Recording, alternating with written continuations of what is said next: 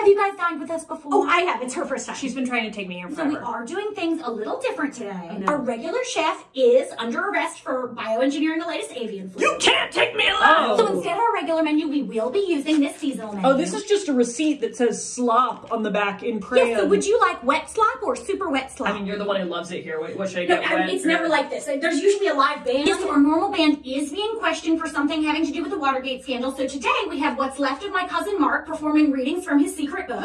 What do you mean what's left of? So Mark did have a bit of a run-in with a gloacus. A what? So the gloacus is a fearsome critter that was last seen in Glastonbury, Connecticut in 1939, but apparently, like the oven-roasted Brussels sprouts, it is back. Wait, so what does it do? So it is known for its fearsome screech that compares to the cackle of a hyena, and when you look into its blind eyes, you will be wiped of your memory. Today is the first day in history. we talked about manager? Oh, Dave, the manager. Dave has been replaced by a group of flesh-eating spores in the shape of a little girl. I'm picking the restaurant next time.